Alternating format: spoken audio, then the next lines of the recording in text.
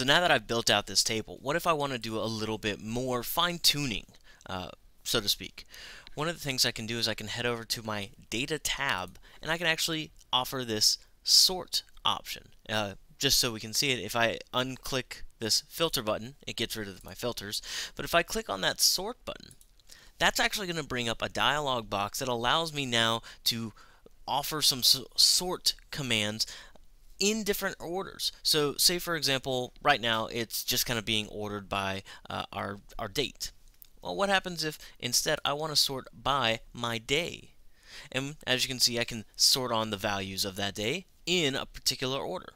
So right now it's going to go A to Z. So let's see, Friday is the first day technically. So if I just hit OK, I'm going to see all of Fridays, then all of Mondays, Saturdays, Sundays, Thursdays, Tuesdays, Wednesdays.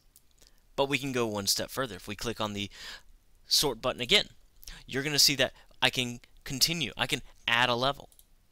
And then you can even see it reads that way. Sort by day on values in the order of A to Z, then by something. So for our sake, I could sort by Friday, my day, but then I'm going to sort by my segment the same exact way. I want to see all of my segments in a good order. That way they just kind of look pretty, if you will.